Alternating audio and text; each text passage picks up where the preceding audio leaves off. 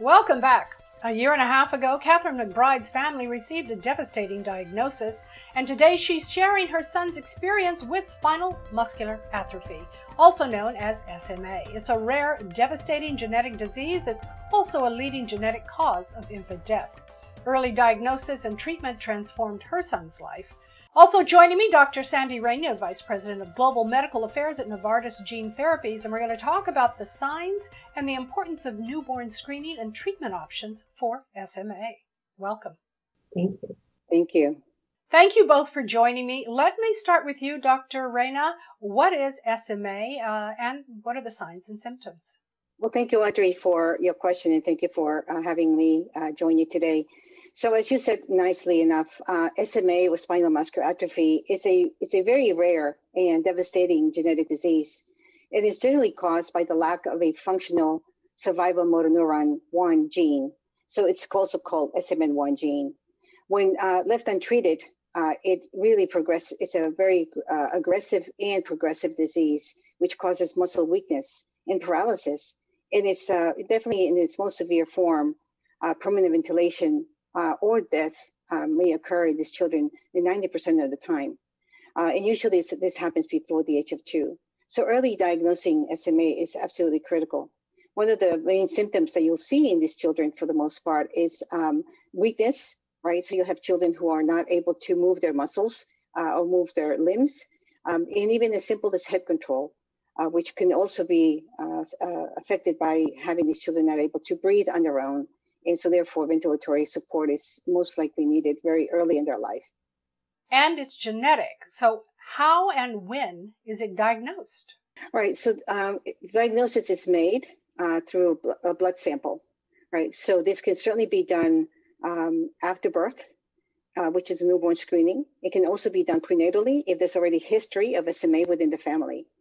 And this is a very simple test that is done after the children are born. So then the first 48 hours after birth, all babies go through newborn screening. And now SMA is part of that panel. Well, thank goodness, Kathryn. You were really blessed to find out. Tell us about your family's experience with your son, Connor. Yes, we were very lucky to have newborn screening in Massachusetts, where we live. And I had opted in to newborn screening prior to Connor's birth. Connor's a twin, so he was born at the beginning of March in 2020, just before the lockdown. And he actually was screened one day after his birth. And on day 3, the screening came back and showed that he had spinal muscular atrophy type 1, which is the most serious type of the disorder. There are 4 types, I believe. And so as a result, his neonatologist immediately contacted a specialist, and he was transferred to a different hospital so he could be treated while he was still pre-symptomatic and given an opportunity not only to survive, but also to be a normal, quote unquote, normal child and thrive. And so that was the beginning of our journey with this disease. Our other 2 children, as I said, his twin sister doesn't have it, and my older son does not have it, and I did not know I was a carrier of the mutation, and my husband did not know either. So this was new to us. Kathryn, you opted in for the screening and diagnosis early on, and there's a treatment called Zolgensma. Dr. Reyna, would you tell us all about that treatment and how impactful it was for Kathryn and Connor? Zolgensma was just recently approved by the FDA to treat spinal muscular atrophy. And this treatment is usually given as soon as possible, right? So that's the ideal. And the way Zolgensma works is that it produces a transgene, which now allows for that missing gene to be now given to this child through an intravenous injection.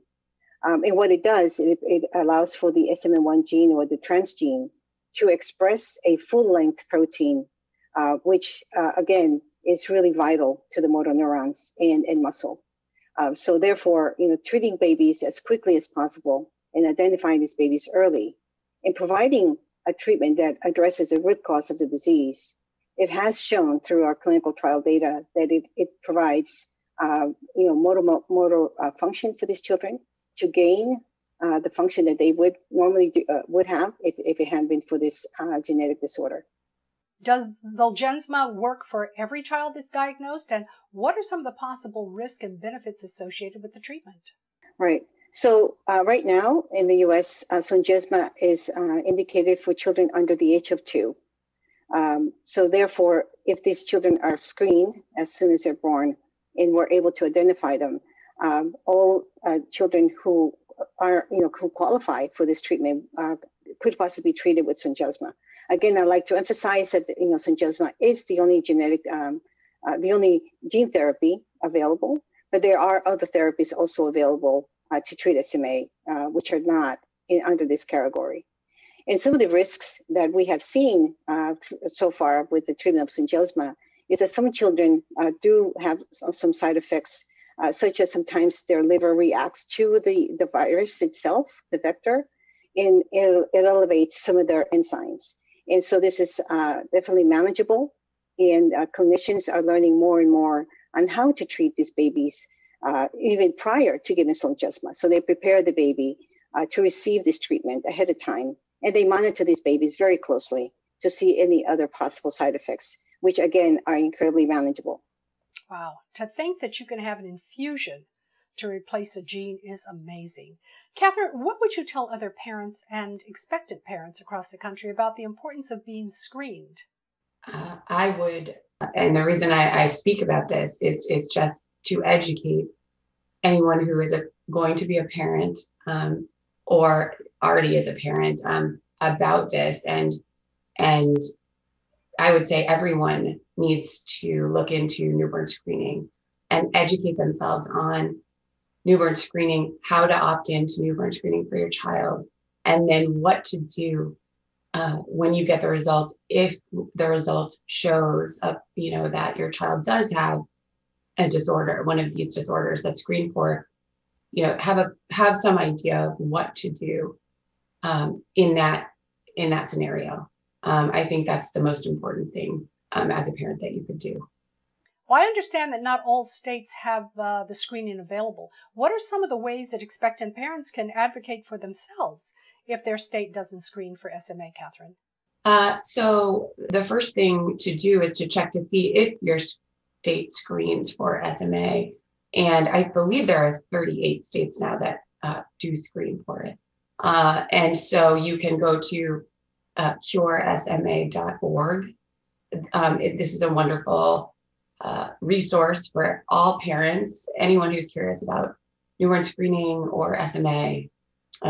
They have resources, so you can check to see whether your state does screen. And then, like I said, if your state does screen for this disorder and these disorders, just know that you are your child's best advocate. And so you should kind of know what you would do and who to contact in case something comes up positive. Know, about the specialists in your area, that type of thing. Ask your pediatrician questions about this. All pediatricians should know about this as well. And so, they should be educated as well. So make sure that your pediatrician, kind of has an idea about what to do post newborn screening results. I think that's the most important thing because time is of the essence with these conditions. And so treatment as soon as possible is critical. Indeed it is. And Kathryn, thank you for sharing your story and Connor's journey with us today. Dr. Reyna, where can we go for information about Zolgensma? Absolutely. So first of all, you may visit our website, Novartis website, and you can literally Google Zolgensma and you'll be able to get the information right from our own site. You can also go to patient advocate group sites such as Cure SMA, which does a marvelous job in really providing all pieces of information for possibly parents who are newly diagnosed with SMA, or even parents who already have a child affected by SMA. Kathryn McBride and Dr. Sandy Reyna have been my guests, and we've been talking about spinal muscular atrophy, or SMA. It's a rare, devastating genetic disease, And it's also the leading genetic cause of infant deaths, but early diagnosis and treatment to transform lives is possible and available. Thank you so much for joining me. Thank you. There's more to come on Talk with Autry. I'll be right back.